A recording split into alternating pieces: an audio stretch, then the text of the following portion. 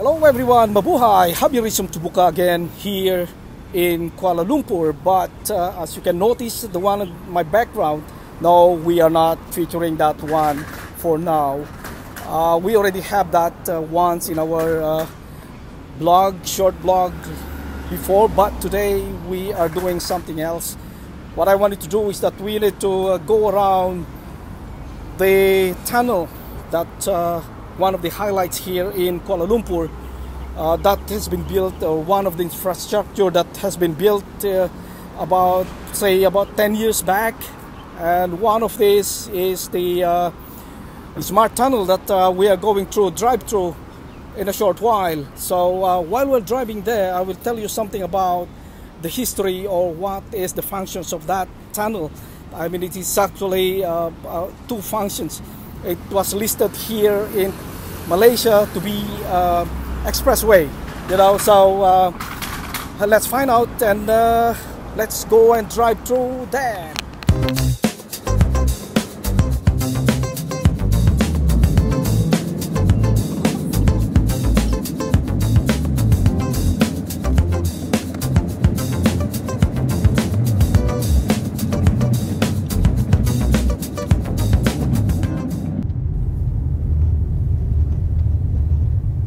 Okay, we are about to enter the Stormwater Management and Road Tunnel, or Smart Tunnel in short, here in Kuala Lumpur, Malaysia. And as you can see, this is the entrance and going into the tunnel. And we are actually coming from the entrance from Bukit Bintang, or the Jalan Sultan Ismail area. And as you can see, there's one car on my left in there. That is the one of the entrance coming from the Jalan Tun Razak or from the KLCC area. And in fact, like I said, the main objective of this tunnel is to solve the problem of flash floods in Kuala Lumpur, and also to reduce the traffic jams along the city, I mean going out from the city during the rush hours. So there are two components of this tunnel, the stormwater tunnel and the motorway tunnel. And as if you can see, we are actually at the top level of the tunnel. And if you can notice that there's the curvish top of this while we are driving through, is we are on the top of the tunnel. We are actually have three levels in here. There is one water level, and the second one is the lower deck, and actually, to be exact, we are on the upper deck of the tunnel. So it's a little bit of history in here. Like I mentioned, is that this was constructed in 2003 and it's completed in 2007. So as you can see, this is a fully equipped tunnel. There's a lot of features that is been installed into this tunnel. If you can see those green colors in every, if I'm not mistaken, these are all every 200 meters. Those are the passages or the escape shops that is going through the outside the tunnel or the ground level. So those are some of the features that I have in here. This is listed as the world's first dual function tunnel. It's a storm management and road, like I've mentioned. Longest tunnel in Malaysia during that time. And again, we have about 9.7 kilometers stormwater bypass tunnel, 4 kilometers double-deck waterway within the storm tunnel, and like I said, there is an ingress and egress connection to this motorway tunnel linking to the southern gateway of the city. So in a short while, we are actually going out from this tunnel towards the Sungai Besi area. So and we are approaching it now, so meaning we are driving now about 4 kilometers with a speed of 60 kilometers per hour. So here we go, we are reaching on the light of the tunnel now. So, and this is it, and if you can see, we have to split exit, which is going to divert the traffic on both ways. So it will be the merging outside is, the dispersal of the traffic will be a little bit of clear when we are reaching the toll plazas.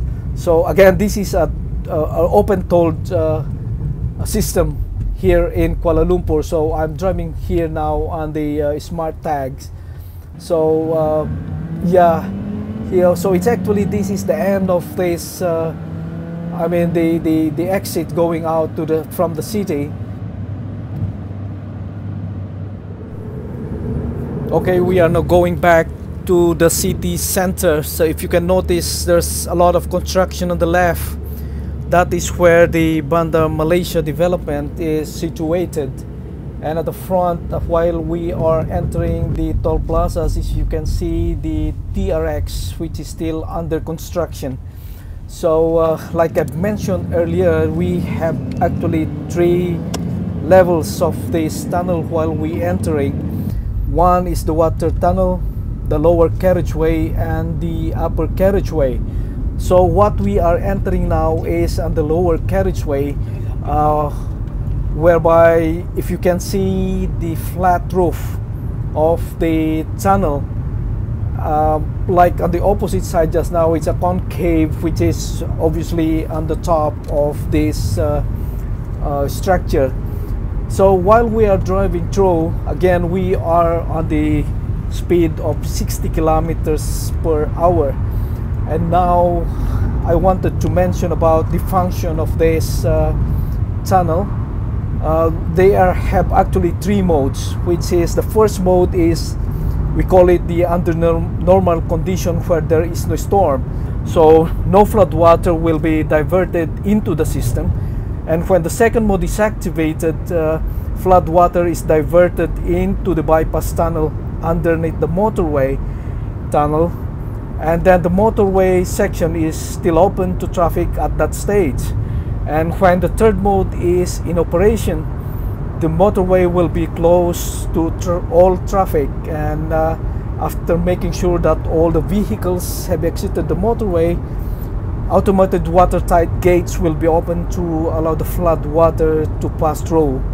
And after the flood has ended, the tunnel is verified and cleaned via a pressurized washing, and the motorway will be reopened within 2 to 3 days. So you can imagine that where we are driving now is full of water when there is a flash flood on the city center.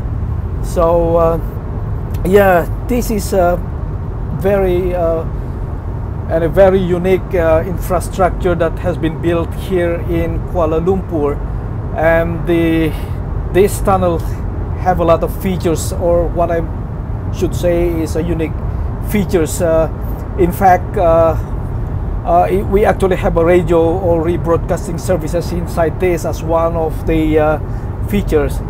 Automated flood control gate, like I said just now, cross passages and other emergency equipments are actually installed inside the tunnel. So yeah, this is a mega project that has been built.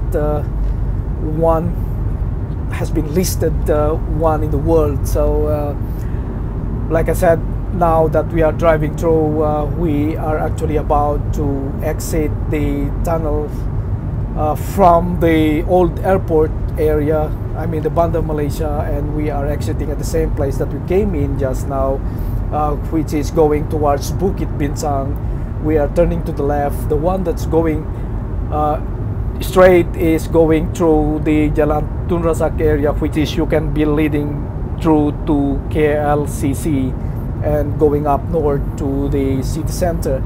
So as you can see, like I said, there's a lot of features that they have been mentioned earlier on, and we are about to turn to the left now, and we are actually, in a short while, we are actually looking at the light at the end of the tunnel.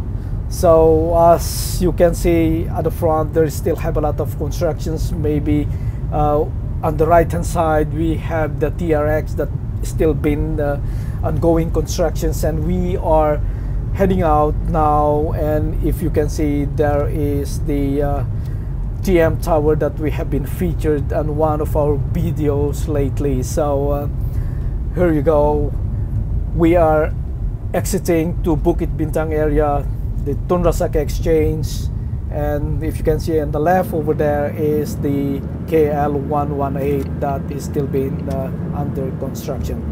So there you go.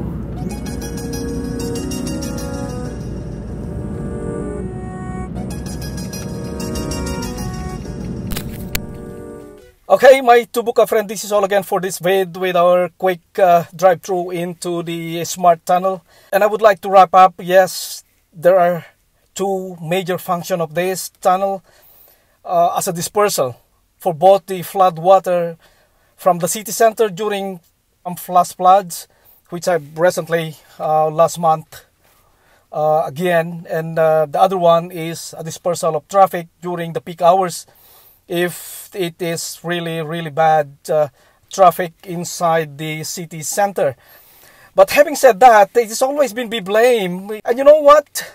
It's always been a scapegoat of some people, that the smart tunnel is not smart enough, because if there's some flood or flash floods inside the city center, it's always been, you know, they still cannot disperse that quick, and the water is still been until the knee level or things like that, and the city center. So yeah, that's always been a highlight. But like I said, probably in my opinion as a civil engineer, it is still very hard for them to contain that water. I mean, to disperse that water quickly, because there are still a lot of constructions in the city center, and it's all over the place. So somehow the city council is still imposing a lot of mitigation measures or implementing to the consultants or the contractor out there.